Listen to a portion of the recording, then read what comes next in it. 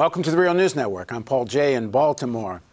In his film, released just a few months before the 2016 election, Greg Palast predicted that Donald Trump would steal that election and go on to win. I think he may have been more surprised than anybody when his film turned out to be making a correct prediction. But here he is, and he's going to join us to tell us why and how he thinks it was done. Thanks for joining us, Greg. Glad to be with you, Paul. All right, so just quickly, Greg is an investigative reporter. He works with the Rolling Stone, the Guardian newspaper. He's also the author of the New York Times bestsellers, The Best Democracy Money Can Buy. And he's got a new film out based on that book, The Best Democracy Money Can Buy, Billionaires and Ballot Bandits. He's also the author of the books Armed Madhouse and Vulture's Picnic. So, how did Donald Trump steal this election? Yeah, well, by the way, I never felt so bad about being so right, to be honest. But, you know, it's like, okay, but it's not my fault just because I explained how he was going to do it. Now, he didn't watch an early version of your film and learn how to do it. Well, I always worry about that these guys, that these billionaires I hunt down for BBC and Rolling Stone and The Guardian, that they get the ideas of what to do next for me. So I hope I'm not training them. But I don't think I can train Trump how to shoplift the public, shoplift from the public. So here, what happened is two things. Okay, there were votes that were never counted. We'll show how that's done in the film. And then he used another system called interstate cross-check. And so the film puts together how he stole it using the system called interstate cross-check, making sure that votes don't get counted. They're very good at this. And also, what I did in the film, which is very important, is who's the money behind this? Remember, Donald Trump only plays a billionaire on television. He's not a billionaire. I know his finances quite well, by the way, from my investigations, and he's hocked up to his nutcrackers, okay?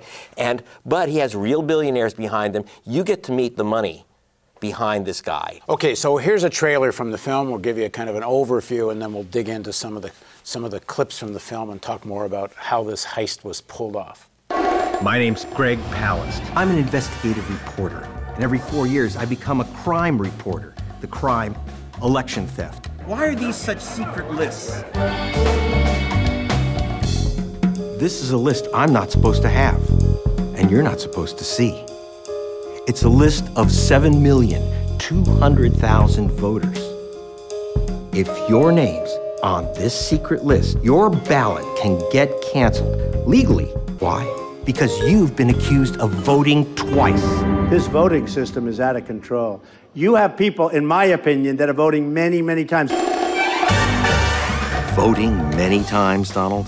You claim millions of Americans commit voter fraud? That's how they plan to steal this election. The trick is called cross-check, and it's ethnically cleansing the voter rolls of 29 states. Here's our file on the Wizard of Crosscheck, Chris Kobach. He's the top election official in Kansas, Republican superstar. Mr. Kobach? Hi, you're the guy behind the cross-check list. So how would cross-check steal an election? I'll check out the names on the list. Hernandez, Wong, and nearly 250,000 Jacksons. In other words, voters of color. This is voter suppression. Pure and simple. Want to know who's behind this ugly business? A small circle of men. Paul Singer, the Vulture. The Vulture made his biggest killing ever by preying on Detroit and chewing on this, the corpse of the auto industry when it collapsed in 2009. John Paulson, known as JP, the foreclosure king, and the Brothers Koch. David and Charles Koch fund the Heritage Foundation, which promotes the mass purge of voter rolls. And the Heritage Foundation's latest crusade, Kansas Interstate Crosscheck.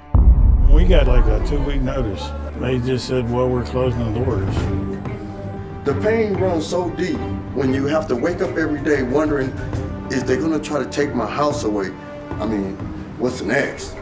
If they're going to take away your job and take away your home, they'd better take away your vote.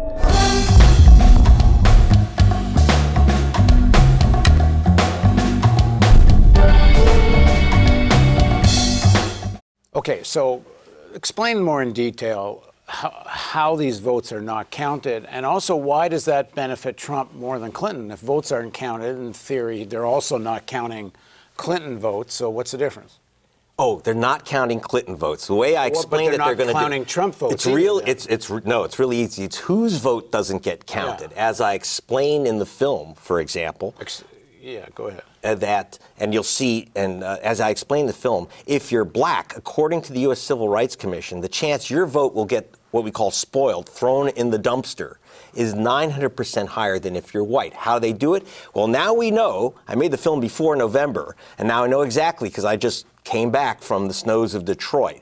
In the city of Detroit and the city of Flint, that is, with black populations that vote blue, Democratic, there were 75,335 votes not counted for President of the United States. And if you remember, Jill Stein was doing a so-called recount. That's not what she was doing. They call it a recount, but in fact, she was trying to count those votes that were never counted. They were thrown in what we call the spoilage bin, and here's how we explained it in the film. In fact, over 2 million ballots, not just absentees, are cast and not counted. That's official. They call it spoilage. How do votes spoil? Not by leaving them out of the fridge. There are 10 ways to spoil your vote or wipe away your registration. Think you're registered? This election, over 3 million of you will find your registration go poof. They toss out your mail-in ballot because you've used the wrong envelope for postage due, forgot to add your middle initial, fly poop on the ballot, or you didn't fill in the bubble. We've been invited into the home of voters whose votes didn't count. Did not fill in the bubble. So why didn't you fill in the bubble? I didn't know when you fill in a name that you had to put a bubble in. Mom, it said you had to put it in the fill in the bubble. I'm sorry. What do you want to know? Your sister and I did not draw black circles. She's an ex-school teacher. She don't know how to fill in a bubble. I'm an ex-school teacher and she's a lawyer. We did not do it. There's purging, caging, or you have the wrong ID. In Texas, hands up. Gun ID, okay. School ID, not okay. In some states, up to 45% of new registrations are simply tossed in the spoilage bin. Don't worry, they'll tell you. If your name's missing from the voter roll, you get something called a provisional ballot. But because your name's not on the rolls, they throw it out. But you get to pretend you voted. Then there's good old ballot stuffing. Whose votes get thrown in the spoilage dumpster? According to the U.S. Civil Rights Commission, the chance of your vote spoiling is 900% higher if you're black than if you're white.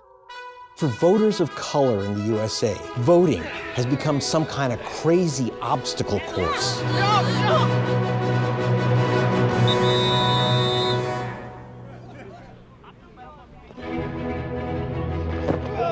You all right, Steve? First, don't get purged, don't get caged. Then, drag yourself to the single black voting station and wait for 5 hours. Oops, wrong ID, go back home. Fill out absentee or provisional ballot. Don't miss the bubble or it gets thrown in the garbage. Oh, man.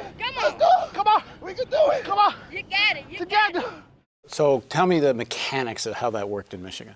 Real simple. You saw my parents, my own parents, who didn't properly fill in a bubble, and so that their votes, their absentee ballots, didn't count. Well, in Michigan, 75,000 people, almost all of them in the cities of Detroit and Flint, and therefore they're Clinton voters automatically, just about, they used pencils to mark their ballots. They used red pens. Some of the people didn't fully fill in that little bubble, and if you don't fill in the little bubble properly, the machines are crap and they can't read them. But where do you get a red pen and a pencil? It's got to be sitting there. No. First of all, two things. One, the absentee ballots are not telling people how you have to fill it out. And the second, they let you bring in anything into those crappy Detroit polling stations. And here's the big thing. You take your paper ballot and you stick it in. The machine, if it can't read those marks, throws it out. Now the ballot's spoiled because it doesn't know that you're using a pencil. When you have a check mark, you haven't filled in that bubble. Now, there's a great machine, fantastic machine, which never makes a mistake, almost never. It's called the human eyeball. So that's what Jill Stein was trying to do, is saying, well, wait, let's take all those 75,000 votes, let's look at them, and you can see someone has a check mark. We talked to the Recount people. A systems analyst who was really pro at this said, I was stunned. I mean, it just has X's or a red pen, but you see who's president. Do we know that there's a pattern that happened more in areas more likely to vote for Clinton than for Trump? 100%. Well, I say 100%, call it 90%. Almost every vote that was officially what they call spoiled, as we just saw in the cartoon, almost all those who were in Detroit and Flint, in Michigan. In Wisconsin, it was all Milwaukee. And they, again, what they did in Milwaukee, a wonderful trick, but now you understand it having seen the film, which is that they took the ballots and that they wanted to recount. Instead of letting humans look at those ballots, they said, no, they'll just run it back through the machine. And as you saw in the cartoon, we found both in Wisconsin and in Michigan that there were thousands of people who voted, believe it or not, for two candidates for president. Now, no matter how bad the Detroit schools are, most people know that there's one president and you get one vote for president. But what happens if there's fly poop on the ballot, a stray mark, folded wrong, if it was an absentee ballot, something goes wrong or the machine's a little bit cockeyed, what happens is they say, oh, you voted for a second candidate for president. Out your ballot goes. Again, the human eye can say, looks like fly poop to me, not a vote for a second candidate for president. And again, this happened. This happened in this election, and then they wouldn't. Numbers they just in these areas. Yeah, almost all in Milwaukee and Wisconsin and Madison, which is student Milwaukee vote. being a highly black city. Yeah, it's and it's a highly Democratic city, and Flint, Dearborn, and Detroit in Michigan. And so we see that now, and then you also have the problem in Philadelphia, as you saw in the cartoons. You have those wonderful machines, where push and pray machines, where who knows with the electronic ballots. And I'm not talking about hackers. I'm not talking about Russians in the back of the machine changing the code. I'm talking about the machines. The easiest way to stop a vote count in the computer is just unplug it or zap, and your vote just disappears into the ether. Oh, we're so sorry, we just lost the votes on this memory card. It's that simple. Now, why do we think the Republicans are any better at this than Democrats are? Both parties have a long history of trying to rig and steal elections and all the rest. It's pretty well acknowledged that Kennedy may have been elected because of some shenanigan in Chicago. Well, here's the deal. In fact, you go back to that discussion, because I lived in Chicago in that period decades ago. Democrats are very good at the retail steal, stuffing ballots into a ballot box. That's pretty much left to the 50s. What we have now is much more sophisticated. Jim Crow has gone into cyberspace, so that, for example, we also have in Michigan, what you would see is, again, giving bad machines into poorer areas, just like they get bad schools and bad hospitals. They get poor machines which can't read the vote properly. So you need the human eye, and then they stop those recounts. So that's what's happening also. But let's face it, Democrats do it too. We just saw in the cartoon something called a provisional ballot. Sometimes I call it a placebo ballot. It makes you think you voted, it makes you feel like you voted, but you haven't. It's been put in these ballots, about a third of them, over 1 million in 2012 were thrown out. It's probably double that. I was just told, for example, in the film we didn't know, I'm not Karnak the Great, so I couldn't tell you exactly which precincts were going to be turned over by Trump shenanigans. But but there were provisional ballots in one single polling station, which had 30 provisional ballots, these placebo ballots that get junked. 30 ballots in 2012 had 800 provisional ballots because people were missing from the voter rolls. Now, how did that happen? Well, in the film, you'll see my investigation for Rolling Stone to uncover what I knew would happen. I knew that there'd be precincts with suddenly an explosion of provisional ballots when people walked in and saw their names missing from the voter roll. How do you disappear names from a voter roll? That's my investigation of a system called Crosscheck. Let me tell you a little about Crosscheck, as you'll find in the film. There's a guy named Chris Kobach of Kansas. He is very close to Donald Trump. He's his main operative in the West. and he's also Secretary of State of Kansas. Now, if you remember, this guy Donald Trump said, the election's rigged. Now, in the film, I have that statement, but I also have the rest of the statement, which he said many times over the past couple of years. It's rigged because people are voting many, many times. And the guy who started, his first campaign director was Dick Morris, who started this campaign. People are voting many, many times, voting twice. One person votes in 2 different states. Now, are there really 1 million people committing the federal crime of voting in 2 different states? Well, that's why I went out to investigate for Rolling Stone, and that you follow me in the film. And one of the things that happens, just so you know, the reason I'm the only reporter that got this, is that if reporters asked for the list of people voting twice, they were told, we can't tell you because it's a secret, it's a criminal investigation, so it's a secret. Well, as soon as where's the criminal investigation? Right, so if you see my hat, I'm an investigative reporter, and I'm an old investigator, an old gumshoe from well before I was a reporter.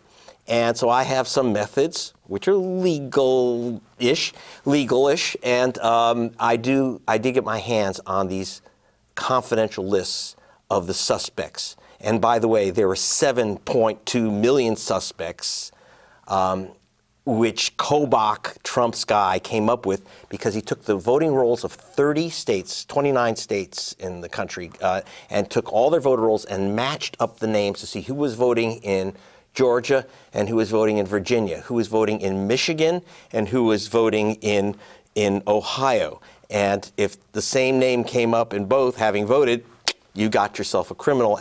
But interestingly, they didn't arrest them. They just took away their right to vote.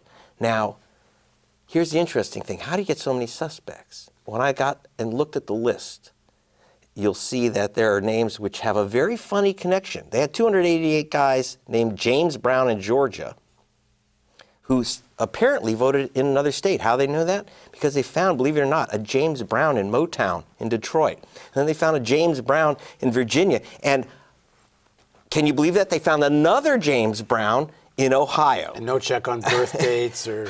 No, they said, see, this is the interesting thing. In the film, you'll see it. They say that they check on birth dates. They say that they check even their last 4 digits of a social security number. But I go to meet Mr. Kobach at a... he wouldn't meet with me, so I go to meet with him. It's a habit of mine. You can't... There's no such thing as saying no to an interview with Greg Palast. So in the film, I find out that he's doing a ice cream social in a public park. And I fly in, get a fake logo with the number 4 on it, so I look like I'm Channel 4 Eyewitness News. But by the way, it wasn't complete fake because Channel 4 of London, England took the footage. And so I look like the local newsman, and then I jump him and show him the lists that he thought were real secret. And by the way, just to show you how, but now you'll see a guy in the film. This is interesting. There's a guy in the film who lives in a bus, so he could easily get away with voting in multiple states. And so I actually find the guy, because I wanted to find these illegal voters. So I actually looked at the list, they have their addresses, and I went and found these illegal voters, many of them. And here's the guy who lives in the bus. Okay, here's the clip. But now I know we've got one. Voted in 14 states. Once as a guy named Willie, then as a lady named Willie Mae. He's even got his own bus to vote in several states at once.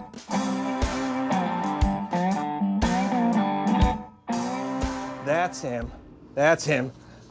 You got me. William Nelson. You got me. William Nelson. Willie Nelson? Yes, sir. It says here, Willie Mae Nelson. Willie Mae what? Willie Mae Nelson voted in Georgia, and then you voted again as Willie J. Nelson, okay, in Mississippi. Yeah. All right, so the first time you voted as a woman, is that what, the pigtail thing? Yeah. Okay, yeah. How'd you get away with the beard? So you have a bus. This is a good getaway vehicle. Yeah. You think you're getting away with it. You think it's cute that you're voting again and again and again. This is a felony crime. In fact, looks like, were you arrested before? No, I was just a little play thing we did, you know, just me and the car. Oh, wait, what are you grinning for? Are you high? Are you smoking something? Aren't you? Maybe this old guy is telling the truth. It sounds like you got better shit than I got. That's all. How good is the shit on this list? Here's the big secret list of millions who are accused of voting twice. Look at this. Maria Isabel Hernandez is supposed to be the same voter as Maria Cristina Hernandez. James Elmer Barnes Jr. of Georgia is supposed to have voted a second time in Virginia as James Cross Barnes III. We ran it through a computer. 2 million of these middle names don't match. And how about this? Billy Ray Jackson is accused of voting again as Billy Manuel Jackson Jr. Junior and Senior are supposed to be the same guy. Wow, the entire Jackson 5 is here. In fact, it's the Jackson 5000. What the heck's going on here? The cross-check PowerPoint sales pitch says they use social security numbers. They use birth dates, but there are no social security numbers. There are no birth dates. Birthday different. Is a social security number different. Forget about it, Mr. Park. You still lose your vote. All right, so how many voters do we think were actually purged? Do we have any idea what the figures are? We do, because the state of Virginia accidentally gave me those numbers, which conservatively, 12.1% of the voters on the list have been purged. That's about 1.1 million in the Republican states, including Michigan, Pennsylvania, North Carolina, and Arizona, swing states. And this was a big factor. You think as much as 12% in these states? Yeah, probably a minimum according to the figures we have. And this is based on the Virginia numbers. Yes, which were very, very conservative, and you know they're trying to hide it from us. But the real question is, so you got a list of mismatched names. People are falsely accused of voting twice, or even just registering twice. How does that switch an election? Do they have a single one that's actual legitimate voting twice? They got one in Ohio. And they got 2 in Kansas, they claim. And there was a guy caught in Wisconsin voting twice, but he wasn't actually on the list, and he got 4 years in prison. You have to understand. Do we know who he voted for? Yeah, he was a Republican who voted to stop Scott Walker, to vote for Scott Walker. For Scott Walker, right. And actually every single, there's been about 4 people in the entire United States convicted of voting twice. And by the way, every one is a white Republican. But it's not, I have nothing, I'm not trying to protect double voters. This is about removing hundreds of thousands of voters who aren't voting twice. There's a couple double voters, we don't deny it, but it's really easy. In the film, for example, I go down to North Carolina, where they're claiming that they have absolute proof that at least 35,000 people, they have their birthdays, social security numbers, absolute proof that they voted in North Carolina and another state in the 2012 election. This is how Obama won. And yet they couldn't find a single one. I go to their big shot, to the leader of the purge in the state, the Republican. They even hired an FBI agent, okay, to help them hunt down the voters. They said, oh, they can't find them. It's very difficult. Well, you got their addresses, you got their phone numbers, you got everything. And I literally walk out the guy's office and I find like 5 people. I just take a look at their address. Hi, Mr. Barnes. How many times you vote? Did you ever vote under the name Elmer Barnes Jr.? I'm Elmer Anthony Barnes. No, I've never been in that other state. That's not my middle name. It's like, so what's happened is, it's a fake, it's a phony. But the real trick is, how do they steal an election this way? And the answer is race. That is, the history of slavery in the United States is that if your name's James Brown, you're almost certainly African American. If your name is Washington, in fact, what we did was we had experts, several experts, in fact, the people that do databases for Amazon. You notice that John Brown in Ohio never gets the toaster oven that John Brown of Michigan has ordered. So Amazon can't make a mistake. American Express can't make a mistake. So we had their experts tell us about this list, and they said, this is crazy. This is a list intended to capture as many people as possible, not to get double voters. They said we could, with our databases, we could in 20 seconds give you every double voter in America, all 4 of them. See, but they don't want that. They want millions on the list. And so African Americans, you also have African Americans, you have Hispanics. The history of conquest is that, as one of our experts says, if your name's Jose Garcia and there are 832,000 Garcias in the United States, you're almost certainly accused of voting in 27 states. And then the new group, as we show, the group that has kind of turned black in its voting, Asian Americans who used to vote solidly Republican, including, by the way, the Arab American community was overwhelmingly Republican, has now switched. And that's the group that really gets killed, because if you're Korean, your choice is Ho, Lee, Park, and Kim. There are 4 basic family groups. And it's not hard to identify an Arab last name. So. Yeah, if your name, and by the way, I found one group, 24 people in just Columbus, Ohio, accused of voting twice, all named Muhammad, but all with different middle names. But that's how the game was played. All right, thanks for joining us, Greg. Okay. Thank you for joining us on the Real News Network.